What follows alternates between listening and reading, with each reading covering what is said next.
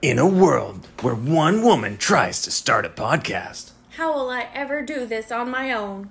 She thought she would have to get expensive equipment. What? I can do all of this on a free app? She thought she would have to find creation tools all over the internet. You mean it can all be contained in an app on my phone and computer? She thought she would have to do all her own distribution. You mean to tell me this app is going to send it to Spotify, Apple Podcasts, Google Podcasts, and all those other platforms for me? She thought she would never make any money. I don't have to wait for a minimum listenership to monetize? She thought that she would have to find all kinds of different equipment and pieces. But I'm going to download this free Anchor app and get started today. Visit Anchor.fm and download the free Anchor app to be just like her, the ultimate podcaster. Hello and welcome to the Lou Review. This is your host, Rosa, and I'm here today with Chris Williams, the owner of 4 Pegs. Now, Chris, what in the world is 4 Pegs? I wish I knew. Bought it with the name. I do know that it has something to do with the legs of a table and dog being family and then beer bringing people together. Or my dog fell in a well and saved my life when I was a kid.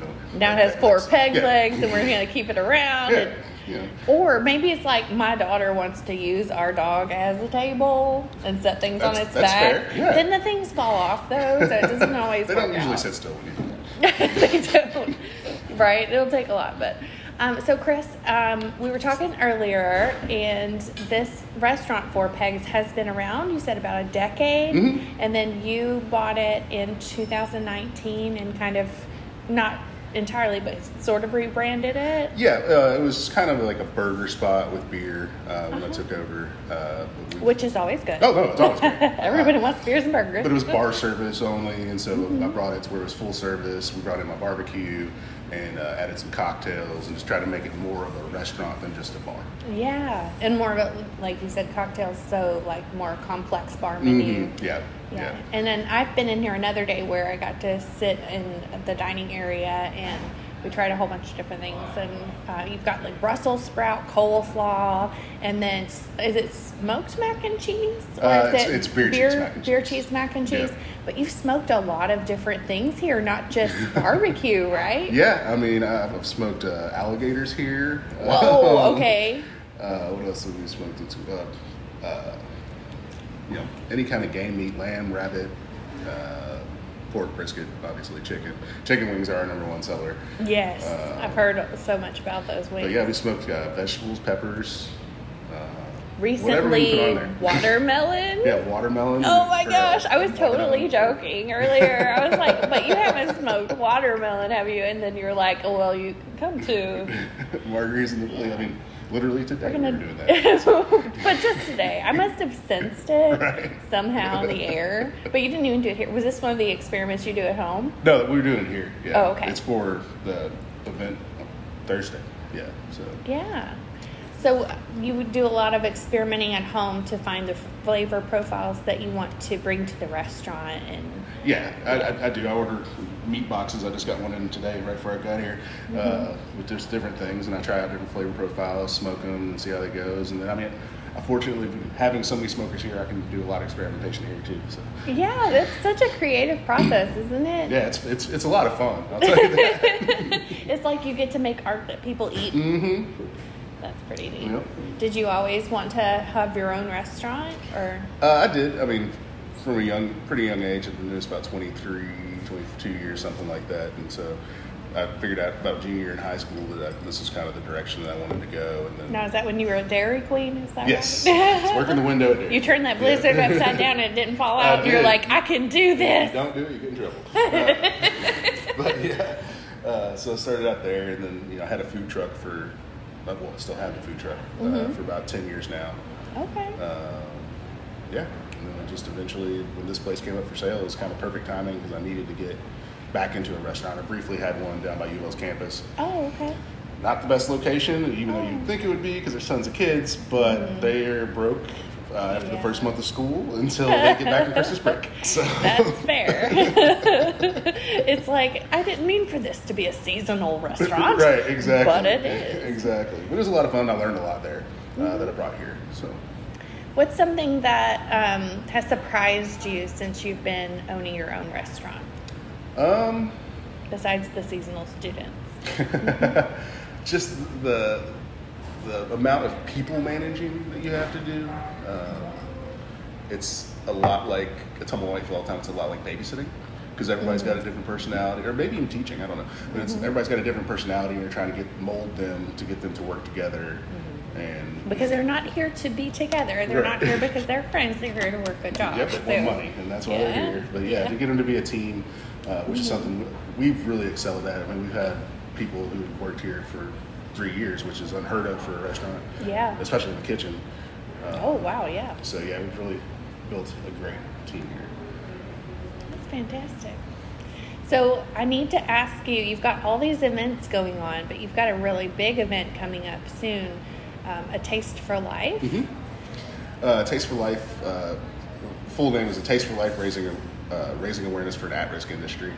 It was born when Anthony Bourdain died in 2019. It really hit me and a lot of my chef colleagues and service industry people really hard to see somebody who seemingly had everything going for them, seemingly seemed extremely happy, to find out that they were hurting so badly that they would take their own life. And it really made me look around and wonder how many people were hurting like he was, and how many people were struggling and just were afraid to say something or didn't know how to say something.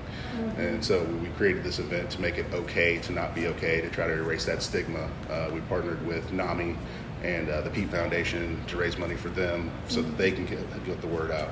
That's awesome. What is NAMI? NAMI is the National I have the hardest time every time. The National Association of Mental Illness. Oh, okay. And so this is the Louisville chapter specifically that we're raising money for. And then the Pete Foundation is a suicide prevention foundation. And that's Pete, P-E-T-E, like Peter? Yeah.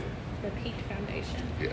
And so we're going to have lots of different restaurants represented. You're going to shut down Spratt Street, is it? Yep. And it'll just be a bunch of tents and stuff, like a fair. Kind of, yeah. But it won't just be food. It'll also be music. Yeah, we got 4 bands for the day. And then we have speakers throughout the day that are going to kind of come and tell their journey with mental health. And then we'll have the foundations on site along with a few other mental health places that can offer resources and help people figure out what to do if they need help. That is phenomenal, okay? Because I love fundraisers. If anybody's been following me long enough, they see me at all these fundraisers, okay? It's a great party. But having those resources there of the places that people can get hooked up with to get help on the spot, and know that when I walk away from here, I have the source of my help. It's not just, I like this idea of helping people. You're setting them up to get connected. Because I think so many times people are like, I'll do that later. Yeah, you get carried away with the fun. Wait, who was I going to call? I don't know. So I guess it won't ever happen. So way to go. Now, what was your role in creating this? It was me and a couple other chefs created it. I guess it was my idea first, because apparently I'm in charge of everything. Okay, so if you're in charge of everything, you definitely get to claim full credit, right? Yeah, absolutely. Anybody who wants to fight you for that can have all that work, right? Exactly. 'Cause it is a ton of work trying to find sponsors and donations and things for the silent auction, and finding 25 chefs you would think would be easy. We're all busy. It's not easy. Right? It's like people keep wanting to eat all the time, and they gotta keep working. That's why we did it on a Sunday. It opened up a little more opportunity for some of the chefs. And nobody will be at Chick-fil-A that day. Nope. Don't worry about that. So tell me some more about, was there anything else you wanted to tell us about that event real quick before we go back to Four Pegs? Just that 100% of the ticket sales are going to those organizations. We were able to raise $15,000 in 2019, and we did it in 28 days. Like, that's how long planning took, or how long we had. This time we have 3 or 4 months, so we're hoping to double or triple that and really help these organizations out. And this one will be on what date? October 2nd from 3 to 8. That's my birthday. Oh my goodness, I need to experience You have to this come for my birthday. I really need to be there.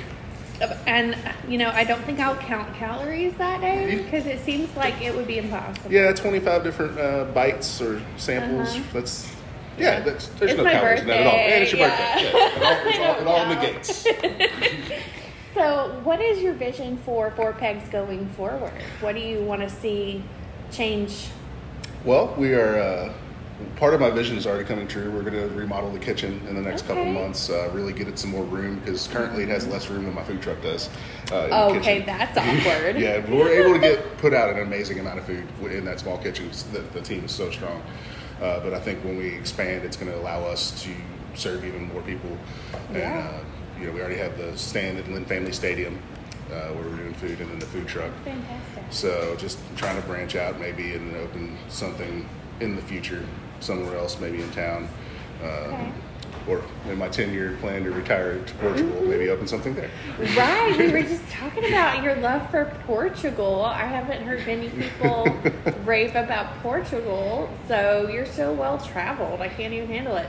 So, was there anything you took from your trip to Portugal that you've brought back to this restaurant? You said the food was incredible. Yeah, it was. Trying to use more locally sourced things. Like we're working with a local farm called Fisher Farms. We're getting our ribs and our beef from them, and those meats are processed 4 days before we put them on a plate. And that's from Fisher Farms, you said? They're in Jasper, Indiana. Okay. But yeah, that's some of the freshest meat I've seen outside of Portugal, or being on a farm and eating at the farm. Right. And in Portugal, you were talking about these islands that you were staying on, and the food was all grown on the islands in that volcanic soil. Dirt. Yeah. Everything grew organically, and everything was organic, which is great. But everything grew so fast and big that it's just the food was plentiful and inexpensive. And, it was great. Yeah. Speaking of plentiful, you just let me try your Cuban, and that was delicious. Thank you. Okay, you want a plentiful Cuban, you come to Four Pegs because this is good. Now, I do need to come back and try your chili. Yes. Do you want to tell us about your award-winning chili? Yeah. So we won the Great Chili Cook-Off, People's Choice, and Judge's Choice for the first team to do that. And since it was at Phoenix Hill, and I think it had been like 20 years since that had happened. We won. You mean critics and the common people don't always agree? Right? No, it's crazy. We won the Logan Street Market Cook-Off. We swept it again this year. Whoa. But yeah, it's a brisket, pork belly burn-in, and chorizo chili. We smoke literally every aspect of it down to the tomatoes. And it's just, it's a really good hearty chili, but it works in the summertime too because we still sell a lot of it then too. So. Right? Oh, that's fantastic. Well, I'm really excited about everything you've got going on here. This is a great location. You're on Goss Avenue over here.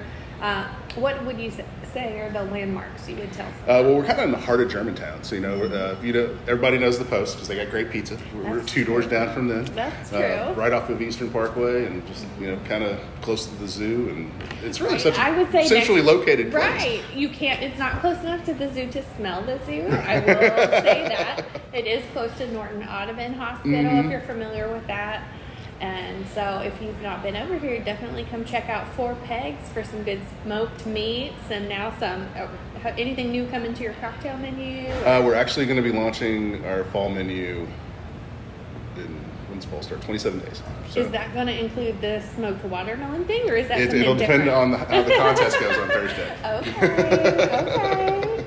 All right. Well, thank you so much for taking the time to talk to me, My pleasure. Chris. Thank you. Was there anything else that you really just want people to know about Four Pegs that you feel like doesn't get said? We have the best wings in town. Oh, well, there you go. If you don't believe me, come try them.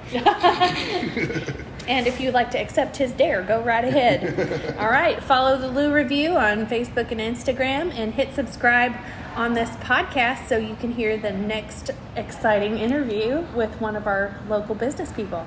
And we'll see you in the next one. Bye.